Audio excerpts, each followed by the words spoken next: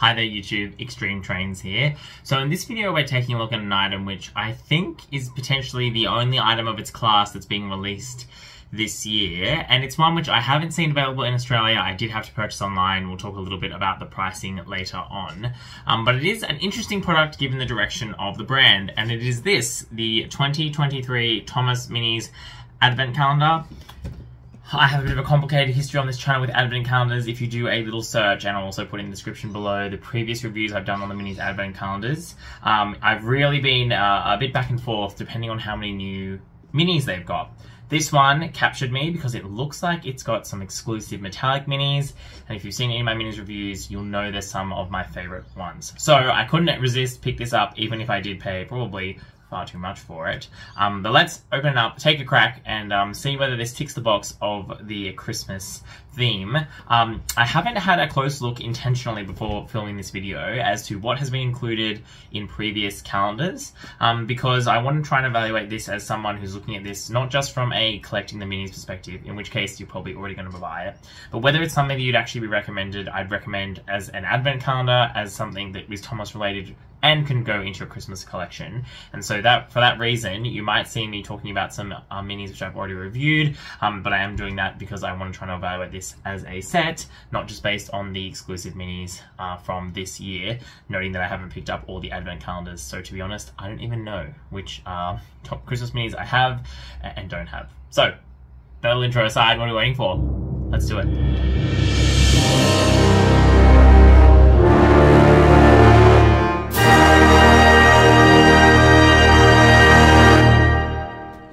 Alright, let's take a look at the box for these Thomas Minis here. So, the first thing I want to note is that you can see we've got an interesting mix of styles. We've got the old style engines in the box, but what looks very, very much like the All Engines Go Knapford station there, All Engines Go tunnel style, and also All Engines Go rail style. So, this is certainly an interesting hybrid of the two different lines, and I'm curious to see how that's going to reflect the packaging on the inside. You can see we get a big picture of what looks like the metallic Thomas and James. We've got a little Toby there. We've got Stephen, who's making an appearance for God knows why.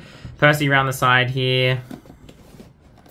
We've got Edward and Toby, so again, very interesting choices, but the graphics definitely look very All Engines Go-like. We come around to the back, and you can see, I think we get some kind of playmat by the looks of things in this Advent calendar. We get 24 minis, we get 24 of what looks like these little, you know, cardboard cutouts you can use as baubles.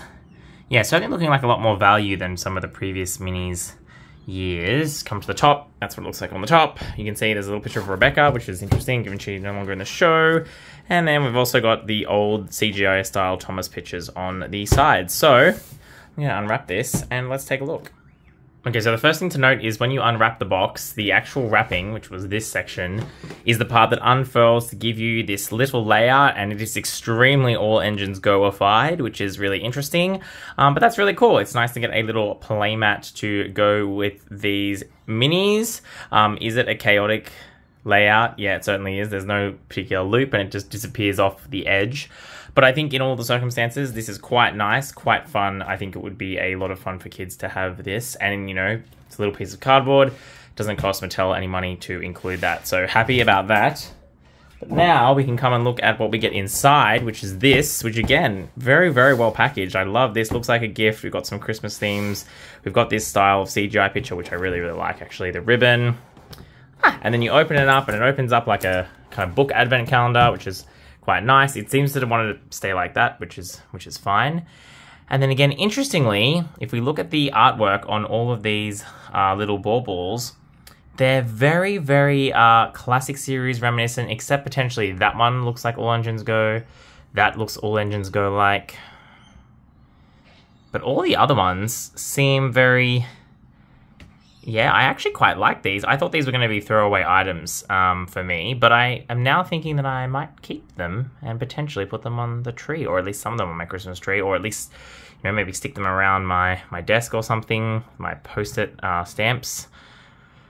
Yeah, I'm actually quite impressed. So what we're going to do is I'm going to open these from the back so that I don't spoil the surprise of which one's on which day for anyone, and then we'll have a look at the minis inside. So I've now somewhat chaotically arranged all of the items that have come out of this advent calendar. And you can see that it's actually a very good selection. You can see we've got quite a few, what I understand are repeats, but I don't necessarily think I've seen all of them. Winter/Christmas theme minis here. We've got the 6, which are, I understand, are exclusive to this advent calendar. And then we've got the other ones which have been mixed through. And I know very few of them are the kind of quote-unquote ordinary minis. So I actually am very impressed from the outset as the selection that they picked. But let's take a look first at the ones you're probably all here to see, which are the exclusive ones for this year. So these 3 are not our metallics. We get these 3 metallics, and already you can see they look fantastic. So if we bring Thomas in for a closer look, immediately, I talked about this before, I love that they started using the faces to do some different things. I love the little rosy cheeks, reminds me very much of the snowy Thomas that was that middle engine, very end of Trackmaster energy. Love the metallic. I love the printing on this one too. It's very classy. It's, again, lacking in resolution, as all minis prints tend to do when they're up close, but I think this is phenomenal. This is a very stunning looking mini. Very, very happy about that. Percy is, again, another fantastic job. And again, interesting to note that Percy seems to be done in the new style with the extra riveting, but Thomas does not seem to be done in that style. And I'll talk about that a little bit more later as well. Again, we've got Percy looking a little bit cross-eyed, which I understand is actually intentional because he's looking at the snowflake on his nose, and he's also got the cheeks. Again, very classy with the baubles on the side and the little bow on the top. Yes, these are exactly the kind of minis that I think they always should have done. These kind of like ones which make sense to be minis without being too crazy. And then last of the metallics, we get James, again with the rosy cheeks, good for some continuity. Again, we've seen similar ones that have James with bells on him, but I think certainly this is fantastic with that design. I think it really, really does wonders. And again, you can see James is of the newer style. He's got the additional rivets on him as well, which is a bit interesting. I don't know why they didn't do Thomas in that style, but for whatever reason they haven't. So these 3, 10 out of 10 winners if you ask me. Coming to the other new engines, we've got this Poncetta, is that how you say it? Emily, and again, I'm not sure if she's supposed to have this kind of face where she's looking off to the side, but mine at least is looking off to the side. But again, I think she looks quite nice. It's a bit more muted, it's a bit more of undertones, but again, it is very nice, and it's how do I say this without stuttering? It's the perfect middle that I've talked about a lot in my minis reviews, of being different enough so that it's interesting, for example with the red wheels and the right running board, but similar enough so you can instantly say that is meant to be Emily. You see Emily's got a bit of flashing there that hasn't come off on her smoke box. That's from plastic that should have come off when she came out of the molding. There you go, I've just scratched it off now, but something to note, I haven't seen that before, I don't think. Coming now to Toby, again, it's great to see that Toby's still getting representation in these kind of sets. Fantastic. Perfect, again, use of Toby's front to put on the little beanie with the tails. Wonderful. I love the printing on the top. It's very bold. I really like the kind of shiny gold that they've used here for the bell. This is also fantastic. I love the little Christmas dogs. Yeah, just wonderful. I really, really like that one. Especially that one there who's holding on some Christmas lights in his mouth. So yes, this is another fantastic Christmas themed one. And then last but not least, we've got Edward, which I think is an interesting choice for a new one. Again, you know how much I love the glitter, particularly the little wheels in this case. They look great. Edward's face is a little bit funny. He kind of looks like he's wearing some kind of headscarf. Maybe that's intentional, I'm not sure. Or it's just the quality control of minis going down the toilet. But this one is extremely cute. So again, I love the white. And you come in and you can see that it's meant to be a kid's drawing of a Christmas tree and a house with some presents. And I think that's extremely cute. I love, love, love that. Very, very wholesome. Again, and it fits perfectly within the minis kind of world. So as far as I'm concerned, the 6 exclusive minis that you get this year are fantastic. Definitely worth picking up if you haven't picked them up already. Very, very briefly then, let's take a look at the other minis that you get in this set. So, I know we've seen the Ice Sky Lowy before. It's one of my favorite minis of all time. Very, very happy to see that back here again. Snow Scruff, I remember looking at before. Again, another great one. Probably a little bit too different if you ask me from the normal Scruff, but still looks very, very nice. I have a distinct recollection of seeing these Christmas minis before, but you probably may know better than I do. The Santa one is a great one. I think it's good to include that in this set. Whoops. I'm going to dropped him now. And we also get the kind of candy cane James, which again looks great. The one comment I would make about this set is it's interesting that they've chosen to repeat, or who they've chosen to repeat, I suppose, in this set. And you've got quite a few of the same characters, but that's okay. We've got this Snowy Gordon, which I think we have seen before. Again, it's another great mini. His face looks a little bit like it's been painted on too much, but I do like the white overspray they've done here to make it look like he is puffing into the snow. So that's another good one. Stephen, clear with the... I don't know if I've seen this one before. I really like it though, but it's just... I just don't know if I've seen it before, but definitely very, very nice. Very, very Christmassy. Happy with that. This Percy, again, is one which I feel like I should have seen before, but it really, really like it. It's, again, I should not like it because it's too non-Percy. Very, very blue, but for some reason it's really grabbing me. I think it's the combination of the baby blue with the darker blue and the white. Very good combination. Again, another great item. This, is it Bill or is it Ben? Who is to say? Well, this twin, because you can never tell with minis. Fine, we've seen him before. Yep, that's good. These two, equally, I feel like I have seen them before, but I also can't quite remember. But again, they look great. I'm not sure if Luke's face is supposed to be like that. He's looking very much at the ground. But again, looks great. There's a snowman. And we've got like a gingerbread house. Rosie? Yes, Rosie. Had to double check that. It wasn't Belle. And yeah, she looks really, really good. Oh, some of them have actually got their names written on the bottom. But not all of them. Interesting. Interesting. I didn't even think to check underneath. That one says Thomas. VA. What does this one say? Yes, Edward. Okay, so they've gone to printing them sometimes. But for example, this one, which we actually want a name for, it's got no name. What's that about? Yeah, okay. Super inconsistent, but not important for the purpose of this review. Lastly then, and I've totally wrecked up the order now, you can see we get the classic engines. We get Duck. Again, this one's we've seen before. I know he previously had white wheels, I think. Has he always had grey wheels, or is that a change? In the audience, you'll know, and I'll definitely have a look at this after I finish this video. Perfectly fine, great to see him. We've got Diesel here. Again, interestingly, he is not the newer style with the rivets on him. So that's just, I don't know what's going on there. Old stock? Who knows?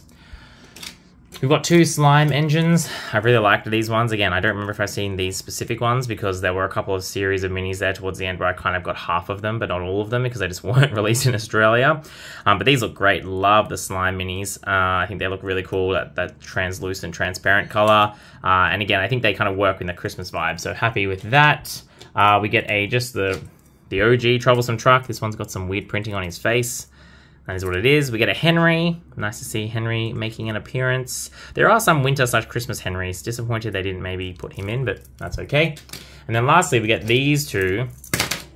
Oops. Which like kind of give me Johnny Bond Sodor energy. And the James feels familiar, but the Thomas does not. So I really can't remember if I've seen these before. James's face looks really interesting here. Something about it's different. Ah, because he doesn't have the whites in the eyes. That's what was different about the new one. Yeah, so you can see the older one doesn't have the whites in the eyes, and the new one does. Is that them trying to all engines go things? Oh, this is that thing where I'm just noticing it's those new ones have the whites in the eyes, but these older ones don't. Interesting. But anyway, these two, as the last two, are also very cool minis. Very glad to have them. Love the Coal Dust Spark energy. And that's all of them. And look at that. And we've talked about them in under 9 minutes. Okay, so time for some final thoughts and pricing. Normally, I would split up a minis set or collection and say which ones I like and which ones I don't. But this might be the first set of minis, both either a series or an advent calendar in a very long time, where I like all of the minis in here. They are all fantastic. This is a great selection of minis. You get a lot of fun, winter, unique themed engines that look really nifty. You get some cool quote-unquote normal variants, as well as just some classic characters, which I think are totally fine and appropriate. So this, to me, is probably one of, if not the best, minis advent calendar I have ever seen, which is surprising given we're pretty much appearingly at the end of Thomas minis. It kind of does feel like they've gone all out with the minis this year, from the metallic engines, to the fact that we get the baubles as the doors, to the fact we get the playmat. And the presentation, all of this stuff's coming together really, really well. I like to give credit where it's due, and to me, this is a set that Mattel have finally worked out what they're doing and have knocked it out of the park. Now, that's why it's so unfortunate that it doesn't appear like this set is getting very wide distribution. I've only seen this online in the UK, and I did order it through Amazon Australia, but from the UK, shipping from the UK. I paid 60 Australian dollars for this on Amazon, which is very expensive. Towards the end of the Thomas Minis run, and I note they do still appear in some Australian stores, the wave that has the clear bags, you can see the engines in it. I saw a couple of weeks ago at a Target in Australia near the checkout. So there's still some minis floating around, but they are about $1.50 to $2 each now. So if you think you get 24 minis, well, in Australia, to pay that at full quote-unquote price, you know, you're actually not paying a huge markup. Because, you know, 2 or 24 minis would be about $48. So $60 for the advent calendars, given that, for example, the Lego advent calendars are $60, and, you know, you're paying a lot more per piece than you are for just a normal $60 Lego set. I actually don't think that price is too bad. I think I'd like to see this at about 50 Australian dollars. I think that would be a pretty fair and reasonable price given what you get. But particularly this year, I think, given how many of these are good minis, how many, extra features you get, totally worth it.